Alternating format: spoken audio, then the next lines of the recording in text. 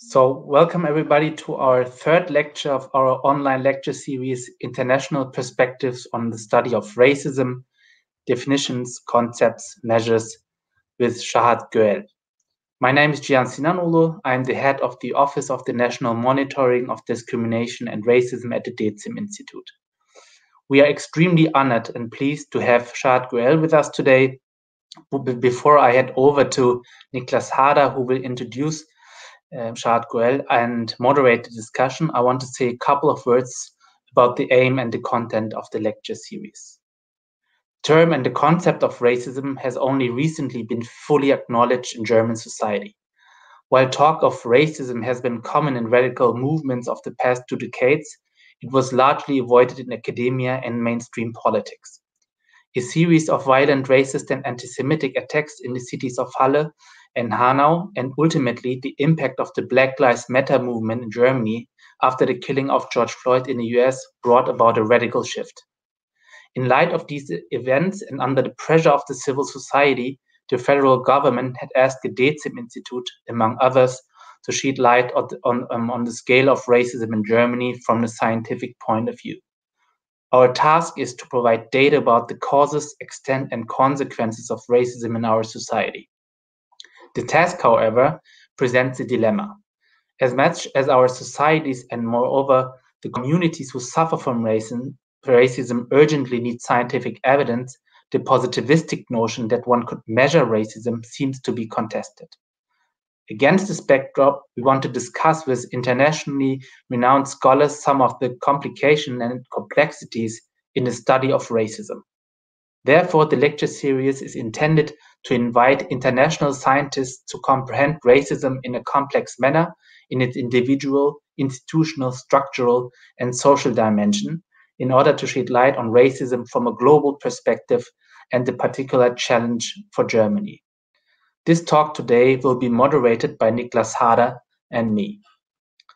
So just briefly to Niklas Harder. Dr. Niklas Harder is a social psychologist and had been working at the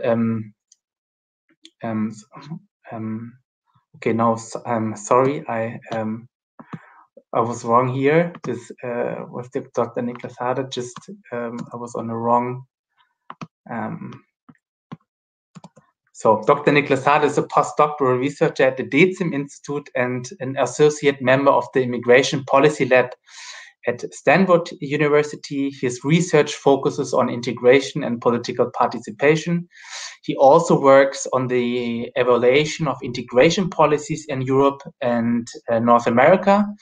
And to this end, he applies current methods of causal inference to survey data as well as process-generated and administrative data.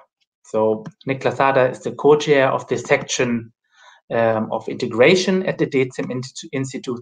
And now I hand over to Niklas. Thank you, Cihan, and good evening, everybody. I am extremely honored and happy to introduce Sharad Goel today. Sharad Goel recently took a position as a professor of public policy at the Harvard Kennedy School. Congratulations again. He is also the co-director of the Stanford Computational Policy Lab. He was trained as a mathematician and computer scientist. However, his research has proven to be extremely relevant for the social sciences and public policy. Today, he will be talking about how to measure racism and apply this to biased policing. But he has also published on fairness in machine learning, voter fraud, or political polarization, amongst other issues. It's nearly impossible to name all outlets that he has published in. I will just name a few. His research was published in the Journal of the Royal Statistical Society, in Nature Human Behavior, in the Proceedings of the National Academy of Sciences, in Science Advances, and the American Political Science Review. We are excited to hear from Sharad Goel how to measure racism empirically and learn about his large-scale analysis of racial disparities in police stops across the United States. Thank you for being with us here today, Sharad, and the floor is yours.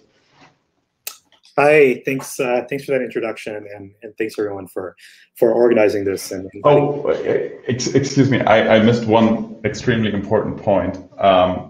Questions. Everybody can ask questions through the chat on YouTube or by sending an email to veranstaltung@DeZIM-Institut.de. If you have clarification questions during the talk, please also use these venues to contact us. Excuse me for this little error. And now, Sharad, finally, the floor is yours. Thank you. Great.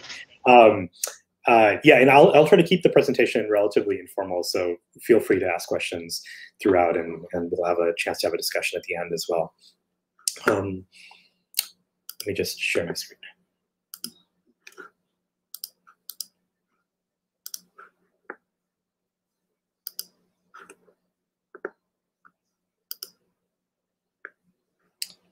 Okay. So today I'm going to talk a little bit about our work on trying to understand what does it even mean to talk about discrimination or bias, how we can uncover it empirically, and then ways we might be able to combat it, specifically in the context of policing, and this will specifically be in the US context, but I think the ideas are much more general. They apply internationally and also in domains beyond policing. So most of the work that I'm going to talk about is coming out of what we call the Stanford Open Policing Project. So this was an effort that we started about 7 years ago or so when I first got to Stanford. And at the time, we were interested in understanding discrimination in policing, but realized that there are relatively few public resources, relatively little public data on policing interactions. And so we started collecting it. And perhaps naively, I thought, this would take us a year or two to get the relevant data. Now, 7 years in, we're still going, and to date, we've collected over 200 million records of individual stops, which is what I'm going to talk about today. And so we've collected data from something like 30 states and 50 cities all across the United States. So the first way I'm going to talk about discrimination is this notion of blinding, and this is going to be in the context of stop decisions. So the first kind of empirical fact that's useful to know is, and has been kind of widely stated, is that Black drivers in the United States are stopped more often than white drivers relative to their share of the driving age population. But differences in stop rates in and of themselves, they don't tell us much about discrimination or racial profiling, in that we don't know that those rates themselves don't tell us about differences in driving behavior, like time spent on the road or adherence to traffic laws. So it could be, for example, again, hypothetically, that Black drivers are spending more time driving, or Black drivers are not adhering to traffic laws at the same rates. And so that could be accounting for the differences in the relative stop rates between the race groups. And so this is kind of the first fundamental problem that we want to address empirically, is how can we see whether or not it's one's race, the color of one's skin, which is leading to these elevated stop rates. And so there's this very clever idea that was introduced in 2006 by Greger and Ridgway that has come to be known as the veil of darkness test. And the idea, it's simple, but kind of a very clever insight. And so the idea is that it's harder to infer the race of a driver at night when a veil of darkness, so-called veil of darkness, masks one's race. And so what is the implication of this? It means that if Black drivers comprise a smaller fraction of those who are stopped at night than those who are stopped during the day, it suggests that officers may be discriminating against Black drivers. Why is that? Because again, remember, if you can't see someone's race at night, then maybe you would think that, oh, well now, because officers can't tell who is driving the car, you'd expect, if there is this type of racial profiling, that officers couldn't tell who's driving the car, and so they're likely to stop fewer Black drivers at night. And so, again, this is kind of a clever idea. The first time I heard about it, I was like, oh, I wonder, is this really true? And so I went out on the street and I actually stopped and I tried to detect whether or not you could see someone's race at night, whether you could see their race during the day. In fact, you can. It's like a pretty prominent effect. Not perfect, but you can actually, this veil of darkness, it does seem to be a real phenomenon, and that's what we're using to kind of empirically test whether or not officers are responding to the perceived race of a driver when making these types of stops. But now, again, a moment's thought here says, okay, well, night and day, other things are changing at the same time. And so driving patterns might change by time of day. And so really, the real kind of clever insight of this approach is that we can use the fact that the sun sets at different times throughout the year. So for example, 7 p.m. is dark in the winter, but light in the summer. And so now you can say at exactly the same time, the wall clock time, sometimes it's dark, sometimes it's light. And so now we can still look to see whether or not we see differences in stop behavior, adjusting for both the time of day and the amount of light that is available. And also, I'm just using this for intuition, but really when we execute this test, we go one step further and use changes in daylight savings. And so now we're not even talking about winter versus summer, but we're just talking about a couple weeks difference. And now all of a sudden, when daylight savings changes, all of a sudden the exact same time on one side of it, it's dark, on the other side of it, it's light. So now we've really kept almost everything the exact same, other than the amount of light outside to see one's race. But here, for simplicity, I'm just going to talk in terms of seasonal changes. So here, to give you a sense, I'm going to pull out one specific location. So this is Texas, a large state in the United States. And here, this is showing us the raw data for one specific 15-minute block of time, 7:15 to 7:30 p.m. And here, what we see here is minute since dark. And so here, each of these are kind of different buckets of minute since dark. And so over here, it's dark. Here, it's light. And we see this quite noticeable drop in the fraction of stop drivers who are Black that varies across this darkness. So again, the punchline here is when it's dark outside, and we see this very kind of sudden drop when it's dark outside. We see a sudden drop when officers can't easily tell the race of who's driving. We see a smaller fraction of stop drivers who are Black. Here I'm just showing you for one 15-minute bucket, 7:15 to 7:30. We can do this again for 7 to 7:15, 7:30 to 7:45, and we see this exact same pattern. So this quite kind of sharp drop in the proportion of stop drivers who are Black as a function of time since darkness. So again, this, in aggregate across our entire data set, we see that the share of stop drivers who are Black is considerably smaller after dusk than before sunset. And this pattern suggests that officer stop decisions are based in part on the color of one's skin. Okay, so now before moving on to the next section, I just want to briefly stop to see if there are any questions on this type of analysis. Just wait a couple seconds to see if people want to chime in. So far, I see no questions. Okay, great. Thank you. So again, really feel free to jump in at any point. And I'm hoping this can be a conversation.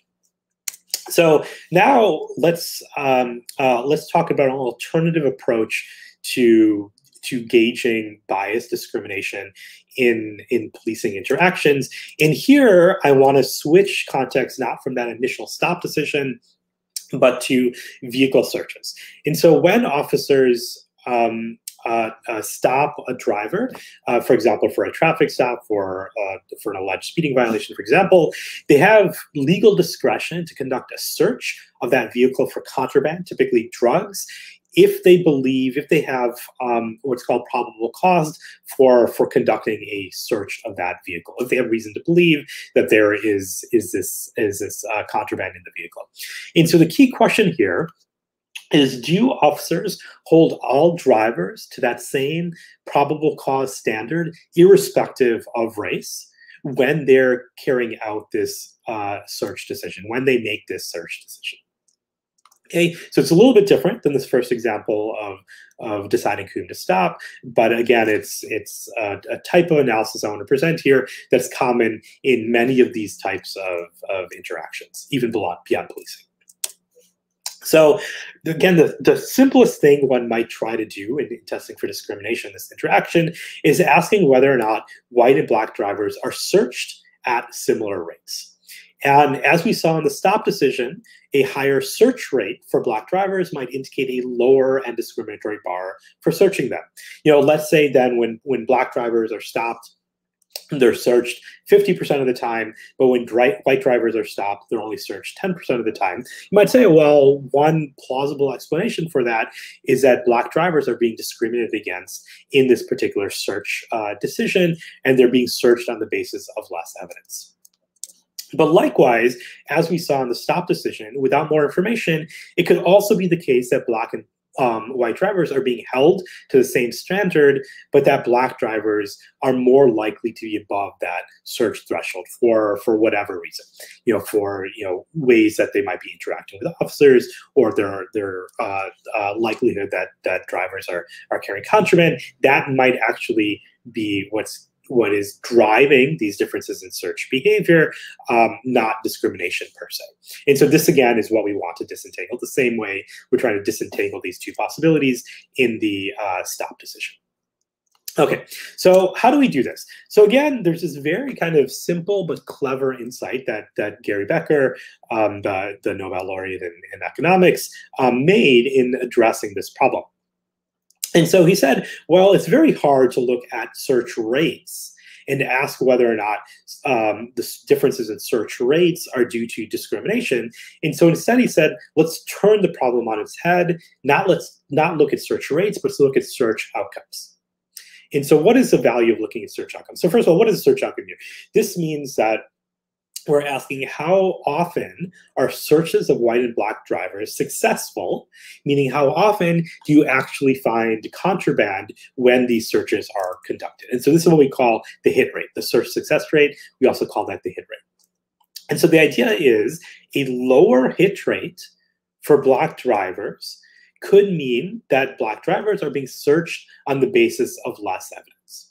So why is that? Let me give you an extreme hypothetical. So let's say that when white drivers are searched, contraband is found on them about 90% of the time. But when black drivers are searched, contraband is found on them only 10% of the time. So if that were true, and again, this is a hypothetical, we'll look at the real data in a minute. If that were true, then that suggests that black drivers are being searched on the whiff of evidence, because only 10% of the time in this stylized example do you actually see contraband. That suggests that officers are kind of conducting these searches just on the whiff of evidence. But white drivers, in contrast, because contraband is found on them 90% of the time when a search is conducted, suggests that officers are only conducting those searches when they're really quite certain that they're going to find contraband. Okay, so this difference in hit rate is suggestive of discrimination. So now, so what I would argue here is that while this is a kind of quite intuitive way of inferring potential discrimination in decision making, it actually suffers from a subtle statistical flaw, which I'm going to try to outline now. And then we're going to develop a fix, or at least a way to mitigate that statistical shortcoming that we're going to apply to the data. Okay, so let's try to understand what can go wrong in this intuitive test for discrimination. So let's think about this from the perspective of an officer. And again, they're asking, what is the chance that there's contraband in the vehicle? So they might see this car, this family, for them, okay, this is a low chance of having contraband. Now they see this single driver, maybe distracted a little bit, and say, okay, maybe a little bit higher chance of finding contraband. They see this older couple driving a car. Again, maybe a low chance of finding contraband. So now they see this kind of the VW bus, kind of a stereotypical image in the U.S. of people who might be engaged in illicit contraband use, and we have maybe a little bit higher than average use of chance of finding contraband in the vehicle. And now we have this guy who's like clearly intoxicated and almost certainly keeping contraband in the vehicle. So we have And the officers might be laying these individuals out on this probability spectrum. Say here we have these low chance of finding contraband on the left-hand side and high chance of finding contraband on the right-hand side based on all the available information. So we can think of this as providing some distribution, some probability distribution of contraband that an officer is observing. Again, most people are on this low end of the spectrum. Some people are on this higher end of the spectrum. And we can abstract all of this away, and we have this risk distribution, where the risk is over individuals in the population. Okay, so again, some people have low chance of carrying contraband, some people have high chance of carrying contraband from an officer's perspective based on the available information. So this is a little bit of a complicated object. It's a distribution over estimated risk. But now, if we have two different populations, so let's say one population corresponds to white drivers, another population corresponds to black drivers. We have two different risk distributions. Again, these distributions aren't inherent to one's race, but reflect perhaps differences in socioeconomics, perhaps reflect all sorts of complex differences that lead to differences in risk distributions that an officer is observing. And here what I showed in this picture is risk distributions that have different means. Now we can also look at risk distributions that have the same, that are centered at the same point, meaning that people in these different groups have the same overall chance of having contraband, but the shape of the distribution differs across groups.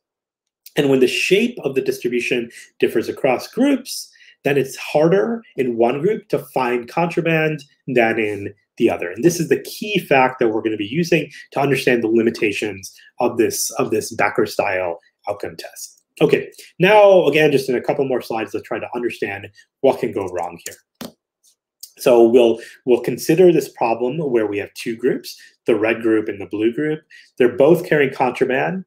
They both, on average, have contraband 30% of the time. And now we're going to have we're going to assume that there's this facially neutral police search policy that says, let's search everybody that has a greater than a 50% chance, as the officer estimates it to be, chance of carrying contraband. Okay, so an officer is searching all of these people over here on the right of the dashed line and is not searching these people on the left of the dashed line. So what's going to happen under this search policy? Well, in this case, when blue drivers are searched, officers are going to find contraband more often than when red drivers are searched. They're going to find contraband on blue drivers 60% of the time, even though they only find contraband on red drivers 55% of the time. And so the outcome test is going to say, oh, officers are discriminating against red drivers because they're less likely to find contraband when they search them, even though, as I've shown this picture, all drivers, both the red drivers and blue drivers, are subjected to the same race-neutral search threshold of 50%. So what's going on here is that the blue drivers, the blue group, has more people who are very likely to be carrying contraband, and so this increases that hit rate, that search success rate. It can throw off the outcome test. And so our idea of discrimination here is holding people to the same standard, which is indicated by this dashed vertical line. But our measurement for that, this outcome test, is looking not only at that search standard, but is also affected by this distribution of risk in the tail.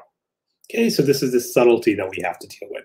Now, relatedly, we could have a hypothetical scenario where officers are applying a discriminatory double standard. So in this picture, officers are searching blue drivers on less evidence, on 45% chance of finding contraband, than red drivers, who they're only searching with if they think there's a 50% chance of finding contraband. But in this case, the hit rates are equal.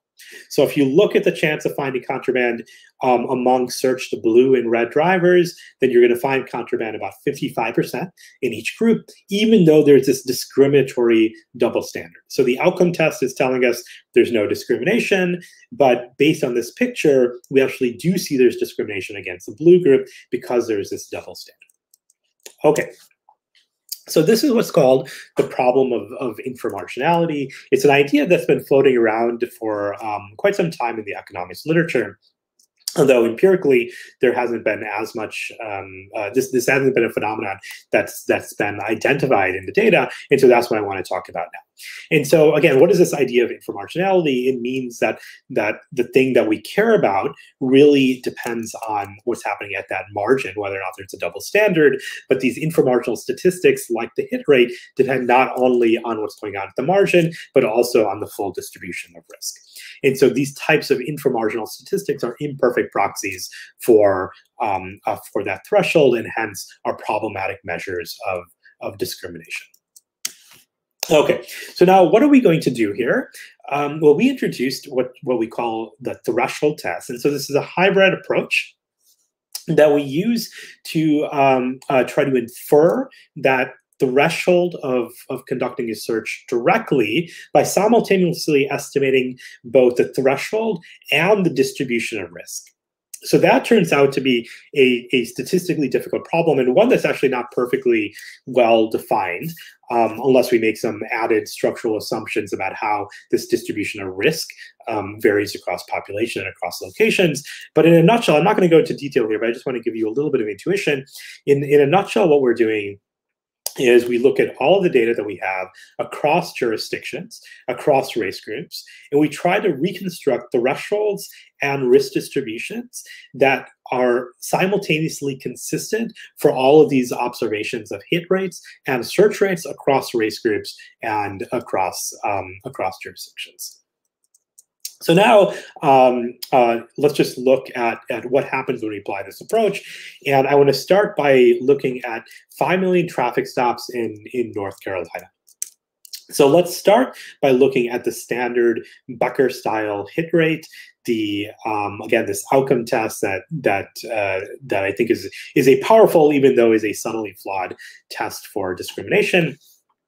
And here, what I'm plotting here, each point is a jurisdiction, is one of these 100 largest cities in North Carolina, in their size by the number of stops in each of these locations. And on the axes here is the white hit rate in that location, the search success rate in that location, and then the minority hit rate on the vertical axis, broken out by Black drivers and Hispanic drivers. So let's first look at this panel of Hispanic drivers. And so what we see here is that almost all of these locations, the hit rate, the search success rate for Hispanic drivers is lower than the hit rate for white drivers. And so again, by the Becker-style argument, that suggests that there is bias against Hispanic drivers in almost all of these locations in North Carolina, almost all of these cities in North Carolina. But now, when we look at Black drivers, we see a very different pattern. In almost all of these locations, the hit rate for Black drivers and for white drivers is about the same. They almost all lie on the diagonal. So again, by this Becker-style argument, we would conclude that there's not discrimination against Black drivers in this search decision. So this is where we start in the analysis, and we're actually quite surprised by this. It seemed unusual to us that there would be relatively clear evidence by this test of discrimination against one ethnic group, Hispanic drivers, but not against another, Black drivers. And so this is what led us down that rabbit hole of trying to understand what might be going on, and that's where we came to this idea of the threshold test and kind of rediscover this notion of inframarginality that's been floating around in the economics literature. So now, kind of backing up and going forward here and applying our threshold test, what do we see? Now I'm plotting not the hit rates, but these inferred thresholds in each of these locations for both Black drivers and Hispanic drivers. And now we see that the pattern is quite different.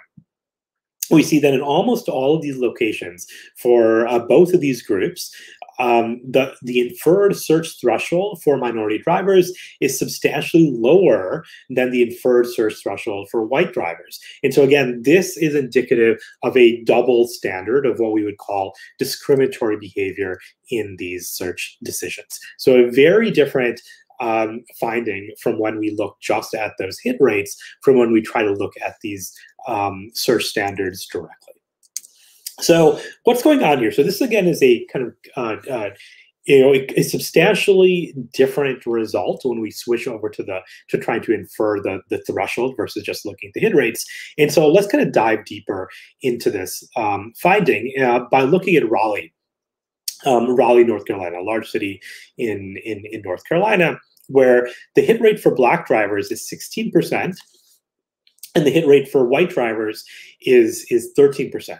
So not only do we see kind of, as in many cities in North Carolina, we see comparable hit rates. In Raleigh, we actually see a lower hit rate for white drivers and Black drivers, meaning by this Becker-style argument, the outcome test would suggest bias against white drivers. So not only an absence of bias, but actually bias against white drivers in this particular search decision.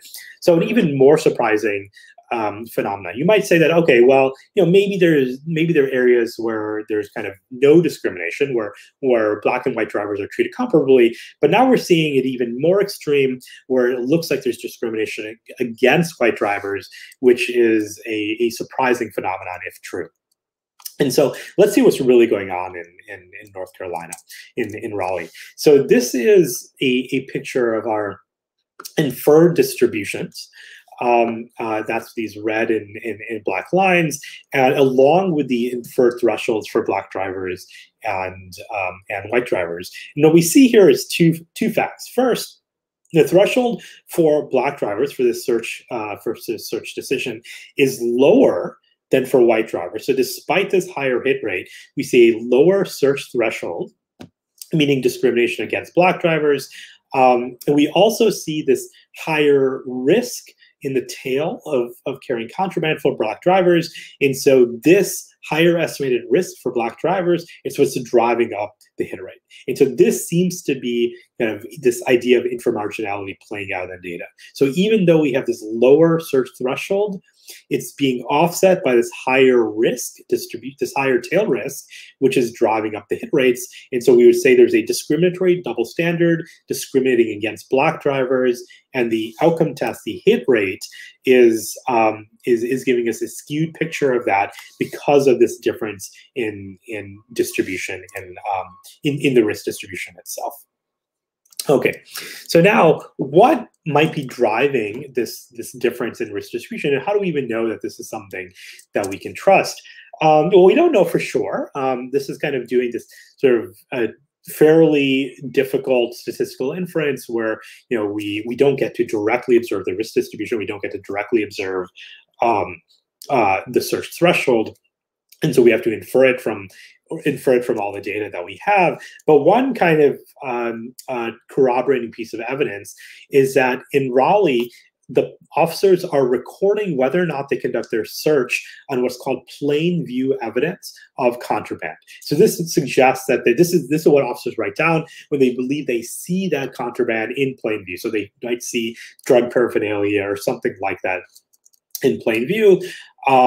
And what's going on in Raleigh is that officers are marking this down 3 times more often for Black drivers and for white drivers, which suggests that these risk distributions would have a heavier tail for Black drivers than for white drivers. So again, we don't know for sure what's going on, and we don't know for sure that we actually have this heavier risk distribution. But at least this is one piece of evidence that is suggestive that phenomenon, and helps corroborate this, or helps reconcile this lower search standard with this higher hit rate. Okay, so now again, I want to just pause for a minute here to see if there are any quick questions on this material that we just covered before going to the last section of the talk. So far, no clarification questions. We have a few questions about effect heterogeneity and so forth, but I think these are great questions for the discussion. Okay, great. So let's kind of continue to this last part of the talk now, and then we'll open it up to a broader discussion. So now I want to switch gears a little bit and talk about disparate impact, which is another notion of discrimination, which in many ways I think is the one that in many contexts is arguably the one that is really driving much of the disparities that I think we need to care about, especially in policing, but is also one that is received relatively little attention in the research community, in the academic literature. And so what is the idea here? The idea here is that policies and practices could have an impact, a disproportionate impact, a negative impact on racial minorities, even in the absence of animus or any kind of intentional way of discrimination. We could still see quite negative impacts. And so now the question is, well, how do we see this play out in various contexts, and how might we be able to combat this, and how might we be able to detect it? So there are a couple different ways that I want to talk about this phenomenon. And the first is in terms of cost-benefit analysis in Nashville, a large US city. And so here again, the idea is, can we estimate both the costs and the benefits of a particular policing practice, and in terms of the public safety benefits and the cost to racial minorities? So I'm going to play this out in an analysis that we recently did in Nashville. So in 2011 to 2017, the Metropolitan Nashville Police Department conducted up to 10 times as many traffic stops per capita when compared to similar American cities. And so this was a quite large difference. There's a lot of traffic stops that are happening in Nashville, and Black drivers, perhaps unsurprisingly, given everything else that we know, and what we've seen so far in the talk, is that Black drivers were stopped substantially more often than white drivers, particularly for non-moving violations. And so these are stops, for example, for broken taillights, for things that don't obviously have a traffic benefit. And in particular, in 2017, the per capita stop rate for non-moving violations for Black drivers was about 70% higher than for white drivers. And so the theorized benefit from MNPD, from the National Metropolitan Police Department, was that these stops were justified due to their purported crime-fighting benefits. And so the idea was that when officers carry out these types of stops, especially for non-moving violations, that would be a way to curb, for example, burglary. And so these more serious types of crime. And so in particular, these types of non-moving violation stops were concentrated in high crime neighborhood, which in Nashville, as in many parts of the United States, often had disproportionate Black populations. And so we sought to answer whether or not this purported benefit was actually apparent in the historical data from 2011 to 2017. And so I'm just going to show you one kind of very quick analysis here, just to kind of give you the intuition, but more detail is available in our report.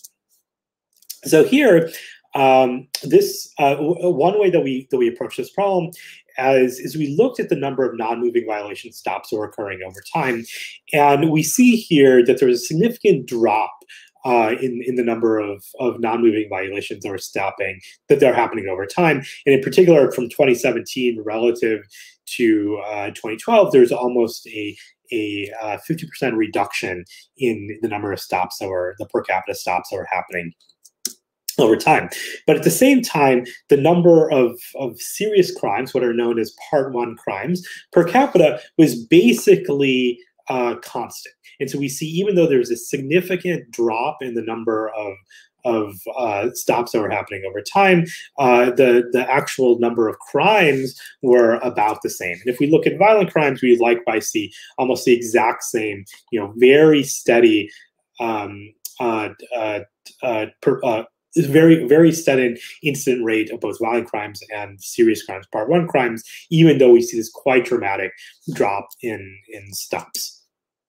And so the idea here is that, the takeaway, and again, this is a very kind of crude analysis, but I want to use this as intuition for this type of cost-benefit analysis, is that this shows that there is no clear crime-fighting benefit for conducting non-moving violation stops, even though there is quite significant disparate impacts on the community, particularly on Black drivers. So as a result, we argued that the city should significantly limit the use of such stops, which in turn would, we argue, would reduce the impact of the observed disparities without having a negative impact on public safety. And so in response to this type of analysis, and likewise in response to public pressure, the MNPD, the Metropolitan National Police Department, in fact, reduced the use of traffic stops by about 75% and did not see any rise in crime. And so here we see, by doing this cost-benefit analysis, when there is very little benefit, public safety benefit, again, remember, this was the purported theory for carrying out these types of stops, when there's relatively little benefit and there's a clear cost in terms of the disparate burdens that Black drivers are facing, curbing that tactic can lead to can ameliorate the costs while not having any negative impact on public safety. So now I want to finish with one more example of a disparate impact analysis in New York City. And so here, the context is what's called stop and frisk. So this is a controversial policing tactic that's used in many large American cities, where officers can stop people on the police when they have what's called a reasonable suspicion of criminal activity. And in New York City, the department was conducting millions of stops as part of its stop and frisk program, peaking in 2011.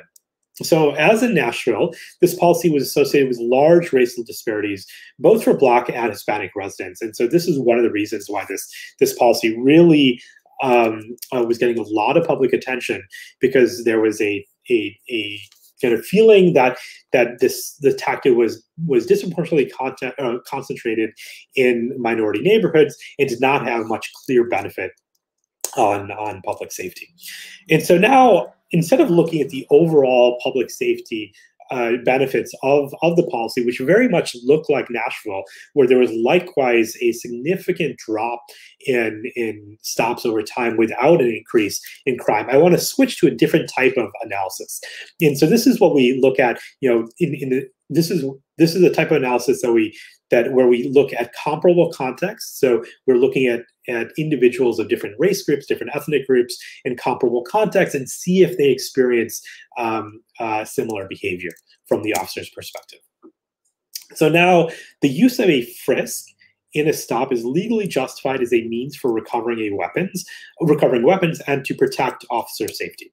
And so we can estimate, based on all the available information, the risk to officer safety by observing how often weapons were recovered historically during frisks of similar individuals. So similar here means people who are stopped in similar locations under similar circumstances, similar times of day. And we say, okay, well, based on all the available information, what do we think the chance is that the individual is carrying a weapon based on historical data?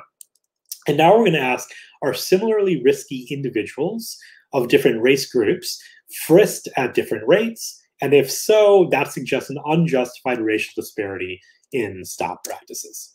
Okay, so let's look at this by starting out by looking at white individuals who are stopped and potentially subjected to a frisk.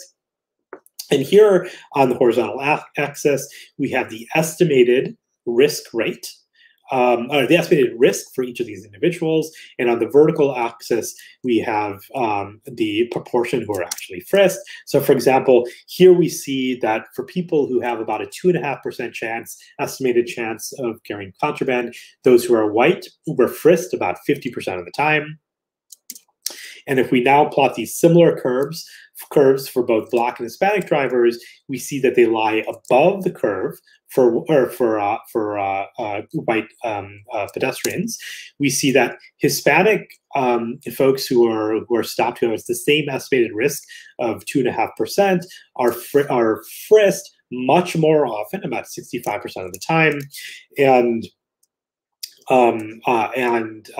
Black individuals with the same estimated risk of 2.5% of finding a weapon are frisked even more often, about 75% of the time.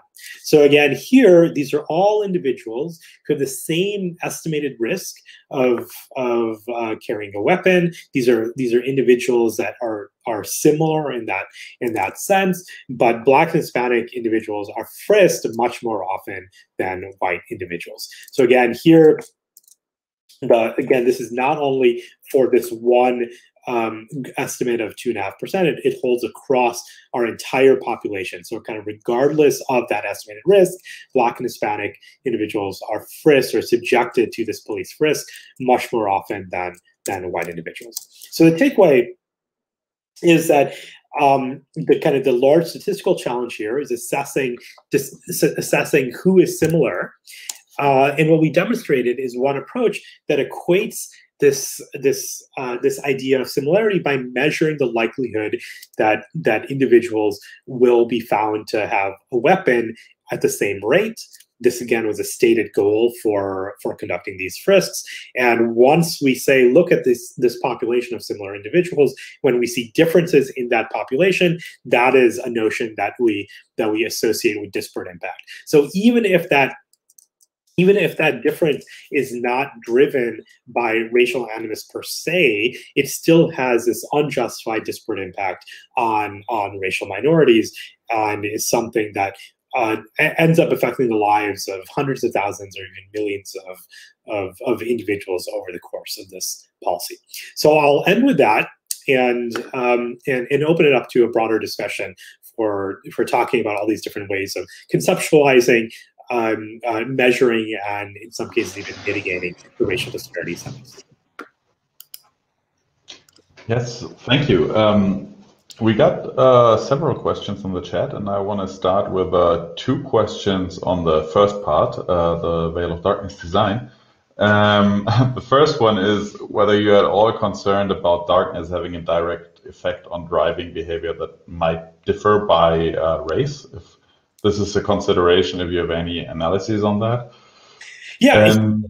Oh, sorry, go ahead. Yeah, and I'll just add a second one, which asked for effect heterogeneity. So you showed us these quite clear effects in the plots on how the share of Black drivers that are being stopped drops after sunset. And the question is whether you find this in all states and cities in the US, or if you find different effects, and if you have any ideas what could explain these difference in effects, if there are any. Yeah, so both good questions. Let me start with the first one. So this is a real concern. And actually, before talking about this test and the analysis we've done in particular, let me talk about the broader measurement of discrimination.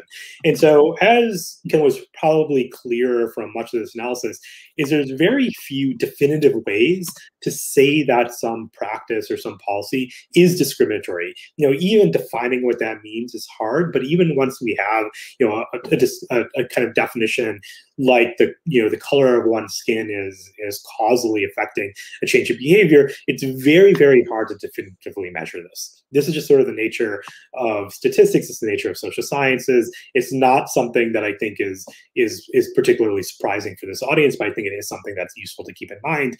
So we're never going to have that kind of clear evidence that there's nothing else that's possible to explain what's going on.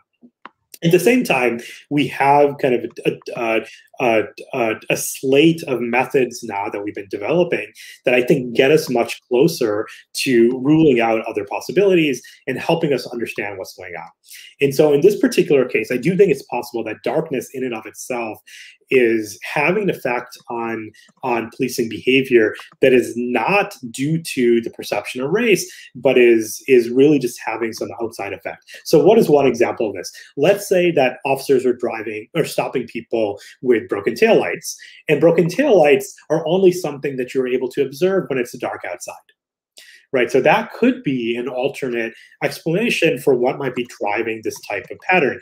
This example, though, actually would suggest something different. So broken taillights, we would think are more prevalent in lower socioeconomic, among lower socioeconomic drivers, which tends to be associated with race. And so if that were actually the mechanism, we would expect to see a higher fraction of stop drivers to be Black at night. In fact, we see lower fraction of stop drivers being Black at night. And so again, this example was simply to show that yes, there are ways where where darkness in and of itself could have an impact on officer behavior that is independent of racism per se, of discrimination per se. But also that particular example points in an opposite direction of what the empirical evidence suggests. And so it's harder to think of plausible ways that this pattern could emerge from a racially discriminatory policing practice, but it's certainly not impossible. And I think it's kind of keeping that caveat in mind is always useful for doing this type of analysis. So now this question of heterogeneity. So again, very kind of useful thing to understand. So one thing that came out a lot of when we were doing this open policing project. Again, I said that we worked on this for 7 years and we're still going. And so this was quite a long project. We probably committed, conservatively estimate over 10,000 people hours to this work across our team. And at the end of the day, what do we find? We find, in a sense, widespread discrimination. And, some people kind of, and myself included, were like, well, you did all this work and what is it, you're not telling us anything new. Like this is something, at least in the United States, was kind of, I would say, but was something that people were really talking about for a long time. There were a lot of community groups, or a lot of people in affected communities who were raising these concerns. And so what is it now? A bunch of researchers come in and say, oh, well, we're just like kind of corroborating everything that you're saying. And so in some sense, this is like nice. We have this type of evidence, which was important for policymakers, and hopefully was important for pushing this discussion forward. But at the same time, it wasn't, in many ways, it wasn't telling us anything new. And so this is kind of a long way of getting to this question of heterogeneity for saying, well, what is one thing that I personally kind of learned, or what are my personal kind of, I would say, I was being naive about something that relates to heterogeneity, is that I live in San Francisco. This is kind of one of these, cities which likes to think of ourselves as a relatively progressive place where we're like, oh yeah, there's lots of problems with discrimination in the United States, but that's happening elsewhere. That's not happening in San Francisco. That's not happening in California. We're kind of enlightened and we kind of know how to kind of deal with this. We just don't have these types of problems. And one kind of the fact that we found from our data is the patterns that we're seeing were very sort of widespread across the country. And so if you look at San Francisco, if you look at all these other kind of cities across the country, we're seeing very kind of at a high level, we're seeing very similar patterns. Now, this comes with a caveat that when we get to kind of smaller geographic regions, it's harder to make precise estimates of what's going on. And particularly for the veil of darkness test, this is a type of analysis that requires a lot of data. And why is that? Because we're looking at small time windows. We're looking at these relatively small kind of time changes across daylight savings. And so once you slice it, you really require a lot of stops to be able to measure these types of effects. And so these are noisier estimates all across when you hone in on smaller geographic regions. But at the same time, the broad pattern is one of widespread racial disparities, racial discrimination. And so again, this is something that a lot of people have been saying in the United States, but it's not one that many scholars, including myself, really kind of fully internalized until we did this type of statistical analysis. Thank you. We have, I would say 1.5 question or 2 questions that I think apply to all the designs you presented. And that is the question, like, whether the officers aren't only observing race, but also class, and how you think about this interaction between race and class, and if you are able to control or explicitly model other social qualities different than race, like income or like a middle class or working class look, if you incorporated these in the models at all. Yeah, so this is a really, really good question, and I think it's super important and kind of gives an opportunity to talk about this distinction between these 2 forms of discrimination that I mentioned here. On the one hand, disparate treatment. This was the type of discrimination that is exemplified by officers reacting to the color of one's skin, to one's perceived race. And this is the type of discrimination that we're trying to pick up in the veil of darkness test. And then the other form of disparate impact, which really is when we're talking about policies and practices that might have disparate burdens on particular groups, maybe in part driven by socioeconomics, not necessarily driven by racial animus, but still has a disparate burden on certain racial groups in a way that is unjustified for furthering policy interests. And so again, these are these kind of two concepts of discrimination that really come up all the time, not only in policing, but in many kind of broader contexts. So in the first, when we're trying to look at disparate treatment, whether or not one's perceived race is really causing differences in behavior, it's important to adjust for everything else. So it's important to adjust, for example, for socioeconomics. And that's exactly what this veil of darkness test is trying to do, is trying to say, well, we're just going to mask someone's race.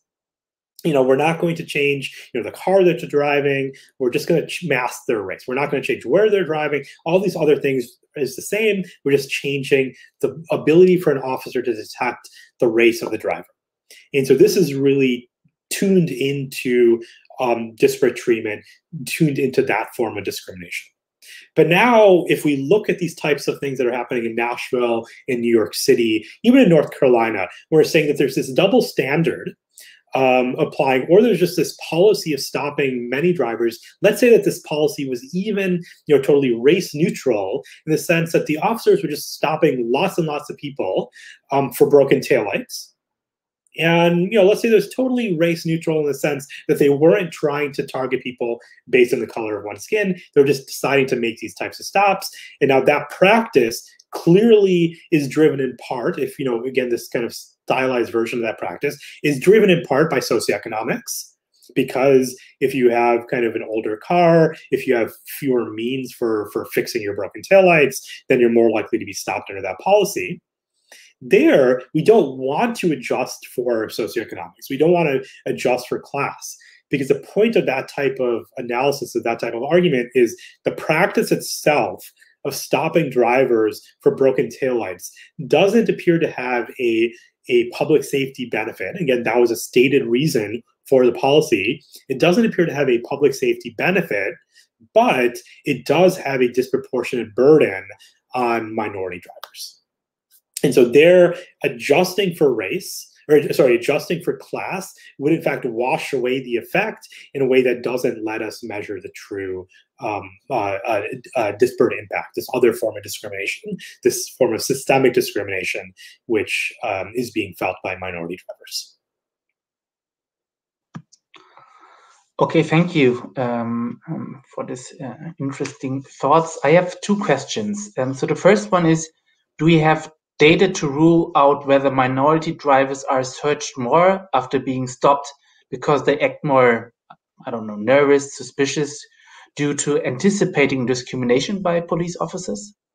Yeah, so it's a really good, it's kind of a subtle question, and we don't know what the mechanism is. And so in a sense, kind of what our test is picking up is, statistically, is there a double standard? In the sense that, based on all the available information, when a search is conducted, are you less likely to find contraband on a Black driver than on a white driver? So let me kind of tell you why this is go into why this is a subtle distinction, and why this question is, I think, particularly insightful one. So let's say that Black drivers are just more likely to be nervous, when they're stopped because of kind of historical discrimination. And let's say that officers in part are stopping drivers based on this, or are making the decision to search drivers based in part on this kind of perception of nervousness. So now, if that were and they were not if they were not considering race, they'd be like, oh, well, here's a driver who's nervous. Now let me search for them. Let me search them. Now, over time, they might learn that when they search Black drivers who are nervous, they find contraband less often. And so a perfectly rational officer would adjust for that in their mind. And they'd say, well, this Black driver is nervous in part because there's this kind of larger structure of discrimination at play. And so I should downweight nervousness among Black drivers relative to nervousness among white drivers. So if they do that, this is a way to kind of statistically ensure that you have a that you're applying an equal standard, which is ultimately what officers are kind of the efficient strategy for searching drivers. But it's a strategy which is also not race neutral in the sense that a driver's race is coming into that equation. And so this is kind of this difference between this first type of discrimination that we talked about, this veil of darkness style of discrimination, where here the idea is decisions should not depend on one's race. And the second style of, do we apply equal thresholds, where the threshold itself is defined in terms of the likelihood of finding contraband, in theory at least, could depend on one's race. So there's a little bit of tension here in whether or not we're willing to use one's race in order to make these types of decisions. But I think it's one that's really highlighted in this example.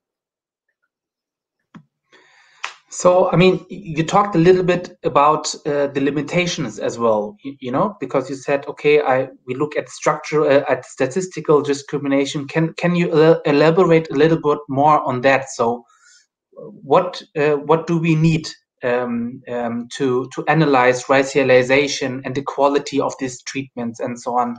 So, what would you do to gain more insights about the processes and so on? Yeah, so I mean, again, it's a really good question. And there's not like an easy answer in my mind. And so kind of first of all, a lot of these methods that we've been talking about, even this kind of conceptualization of discrimination, is relatively recent. And so this is something that's playing out in, at least in the US, in the statistics community, something that's in the computer science community, something that we're kind of now starting to look at in depth. Even though this has kind of been an ongoing conversation for a long time, it's something that the empirical tools that I've been talking about are still relatively new. And so that's something that I'm hoping there'll be much more attention to in the coming years and even decades, is really a focus on these types of new empirical methods for disentangling and defining and combating discrimination. Now, that's kind of an open-ended sort of call to action of spending more time of developing these types of methods. Now, on the one bottleneck that we faced in one of the reasons I got involved in this work at the beginning is a big lack of data. And so the United States, and I think this is where we're in some ways unique, is that it's a very, very decentralized system. And so every jurisdiction, there's no kind of federal repository of data on these types of interactions. There's, in many cases, not even a state level repository of data. A lot of this is held at the city level or county level, which means that it's extremely hard to get data. This is why it took us so many years to collect this data, is that it all comes in different forms. And there's kind of a diversity of policies that are playing out at every different level. And that makes it extremely hard to analyze what's going on. And so that kind of standardization and reporting guidelines is something that we've been pushing on a lot. We're starting to see traction. California, for example, we're the largest state in the country. We now have standards for police interactions that have to be reported annually to up to the state level, and then now all this is publicly available, and so that makes it a lot easier to carry out this type of analysis. So that's kind of one big bottleneck that I'm hoping will overcome in the years to come. But now, once you have data, it's still a question of, well, what data do you need? Yeah, and again, this is really it's hard to answer because it depends on the type of analysis one's trying to do. And so, in the very kind of crude sense, ideally you would like to know all the circumstances in which a decision was made. Now, the hard part is we almost always only have data on decisions that were made in the negative, or at least for many of these interactions. And so, for example, we know data. We have data on people who are stopped. We don't usually have a lot of data on people who are not stopped. And we only have detailed data on people who are searched or arrested. We don't really have a lot of detailed data on people for whom that decision was not made. And so this is this kind of funny trade-off that often our data are censored in a way that makes it hard to carry out this type of analysis, but not impossible, as the analysis I presented indicate. All right, we're getting even more questions. There are two short questions that I think I can answer briefly. The first one is whether DeZIM will be sharing the slides and where one could find the written reports of the work you presented. And I think this talk will be on YouTube to watch again and again, so you can look at the slides again. And I think your website would be a great starting point to look for further work. Yeah, we have a lot of, so I kind of, in this work, I touched on maybe 4 or 5 different individual papers, but we have a lot of this is laid out on my website. So I encourage you all to look at it. And also I want to give a plug for the Open Policing Project. We've released all of our data. And so we released at this point kind of 200 million stop records. All of that is publicly available. We provide code for analyzing the data. And so please check that out as well. openpolicing.stanford.edu. Thank you. So the next question is a bit more general. I think in the parts where you discussed the decision to frisk and the issue of inframarginality, in both cases you sort of had the idea, if I understood correctly, of a ground truth. So there is sort of a ground truth of whether there was contraband in the car or whether the subject had a weapon. And one question asked, can we apply these tests to areas where this is maybe not as clear? So let's think about hiring decisions. So, or the healthcare system, how people are treated, where like the employability of a person or whether a person is of good health or bad health might be not as obvious. Can we still apply these designs and tests in these areas? Yeah, so again, it's a really, really good question. And I think the questioner really kind of honed in on one of the big limitations of that style of work is that fundamentally it resulted on, or it kind of rested on understanding what is good policy. And so here we had the benefit of knowing that when frisks were conducted, well, frisks by law and by policy are conducted when officers feel threatened for their safety. And so you can operationalize that by discovering a weapon ex post. If we don't have that, it becomes a whole lot harder to carry out this type of analysis. And I think hiring is a good example of this, where it's very unclear what a good employee means. Even if you look at something like if you look at evaluations after the fact, now the worry is it's a biased measure, in that people who end up receiving good recommendations, that itself might be driven in part by bias in the workplace. And so it's very hard to have kind of this clear measure of what's going on there. In the employment context, people have done these types of audit studies that are very similar to the veil of darkness test, where you might send out a CV and then change the name of the applicant, so maybe indicating a different gender or different race group, and then that can help us at least get to bias in that hiring decision or that callback decision for an interview. But it's a lot harder in these domains where we don't have a clear outcome that we care about. National, I think, also provides kind of some middle ground here, that example, where it wasn't entirely clear what the outcome was, or kind of this broad sense of public safety measured by burglaries or measured by crime rate. But it wasn't quite as specific of like, finding a weapon at the individual level. It's kind of broader pattern of public safety.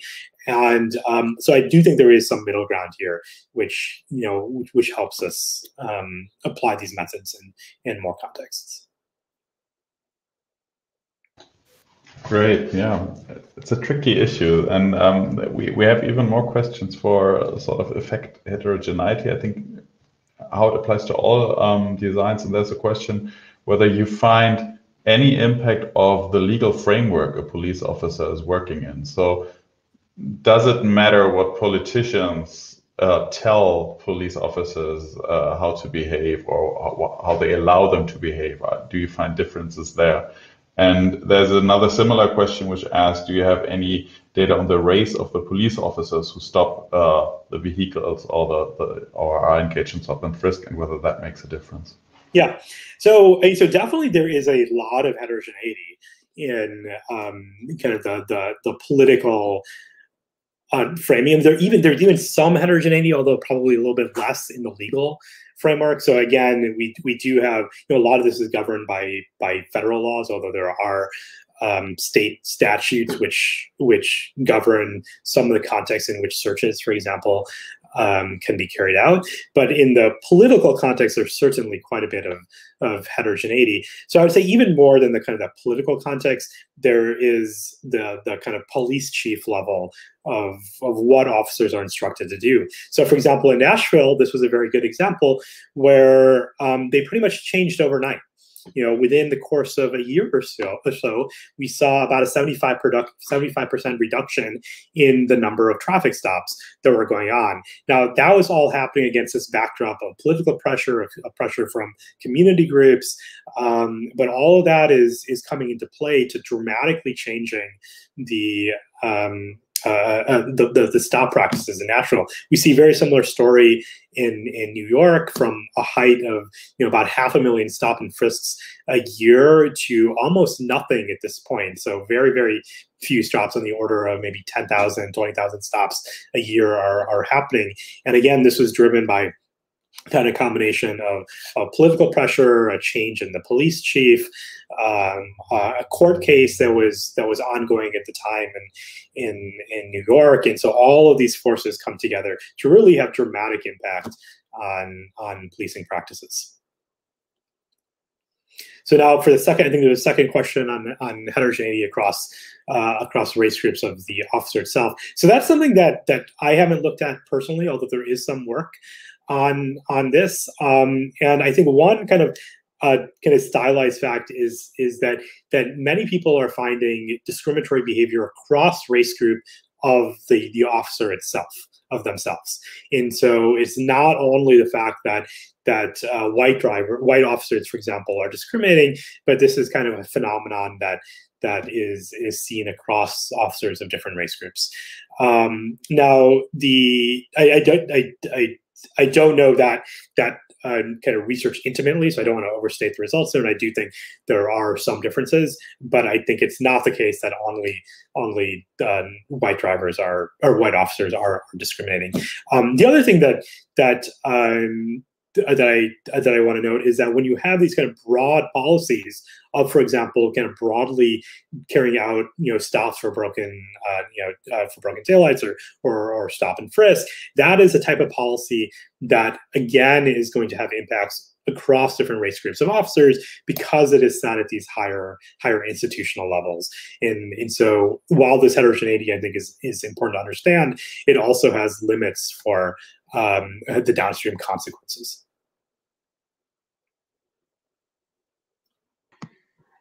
Thank you. We have just one more question about, do you also analyze the car types and models? And if yes, can we draw a connection between car models and class? Is that possible? Yeah, so it's a really good question. So we don't have any information on car types. This is definitely something that I have been interested in to help understand what the mechanism is that's going on here.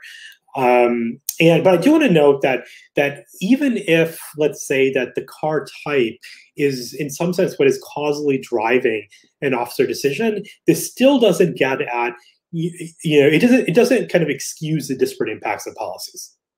And I think this is really, I'm hammering home this point because I think it's one that is both kind of useful to understand the mechanisms, but I think also useful to understand that discrimination extends beyond kind of the causal effect of perceived race on actions. And so it's useful to understand the mechanism, because that might help us, change officer behavior, if we say, oh, well, officers are responding to the make or the model of a car, and that has all these downstream disparate impacts, well, that helps us, gives us a tool for training officers to make decisions in a way that is broadly more equitable. But at the same time, even if that is the mechanism, we don't want to say, well, now it's not discrimination. Now it's not racism, because look, they're not looking at someone's race, they're looking at the car type, and just because car type is correlated with race, then that is something we're not going to call racism. This is a form of systemic discrimination, of institutional discrimination, that I think is very, very important to understand, even if it is different than the type of animus-based discrimination that many of us are familiar with. I have another question regarding the research we will be doing, hopefully be doing in the future here in Germany, and I sort of want to pick your brain there. You already mentioned that the data that is collected in the US is not ideal. The situation is less ideal in Germany. Although we have national registers, they only collect actual offenses. So we do not observe stops, but we basically only observe the hits.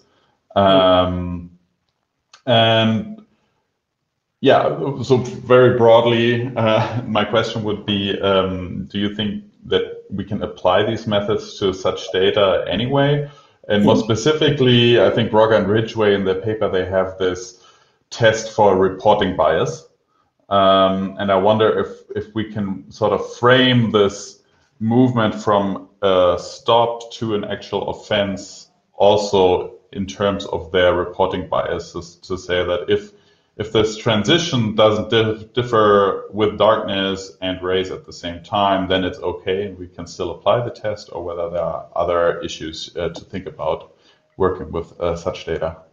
Yeah, it's a good question. So I think it depends on exactly what is being collected. And so, if, for example, the stops aren't being collected, but every time a search is conducted, that's what's being collected, regardless of what is found in the search, then I think that makes things a lot easier. I wasn't sure if when you say offense, does that mean literally only if someone is found with contraband, only if an arrest is made downstream, then that's the only time anything is recorded? That makes it a whole lot harder. And it's nice to know something about the context in which decisions are made, not only when kind of positive decisions are made. So it's hard. We in our analysis, in part for simplicity, but in part because we didn't quite know how to get around it, we didn't analyze. We did have jurisdictions where we only had arrests, and we didn't analyze those jurisdictions. And so we wanted to know the negative cases as well, where a search was conducted but nothing was found. There are other kind of benchmarks that one might try to, even just kind of disparities. This is something that I think is useful even just with the offenses. And so, for example, if you see a lot of people who are, let's say, arrested for minor drug use, that's something that comes up a lot in the United States. Kind of that, and if you believe that there's not much of a connection between drug use and public safety, again, this is the movement that's happening in the United States. I'm not quite sure what the status of that discussion is in Germany and other parts of the country, but just the fact that you see this difference in the offense rate, that already tells you that there could be an unjustified disparity. And so the mere fact that a higher number or higher per capita proportion of individuals across race groups are being charged with different offenses, that's already a useful kind of statistic to help drive policy. Another kind of example I'll give is that in some of our work, we're finding many people are being charged with minor theft. And so this is something like shoplifting, where the amount of the theft is something like $50. And this is, disproportionately has a burden on racial minorities. Sorry, can you hear? Is there someone cutting down a tree in my backyard? I don't know if you could hear that. but hopefully you could still kind of hear what I'm saying. This is it's all right. We're hearing you. Okay. One of the downsides of zooming into these types of things. But what we're seeing is that the policy has this disproportionate burden on certain groups, which we're able to measure only looking at the offenses. And when kind of there's this belief that this isn't really something that should be happening as a course of policy, it gives us an avenue for updating the prosecution of these offenses, even if we don't know there is disparate treatment in this narrower sense that I spoke about at the beginning.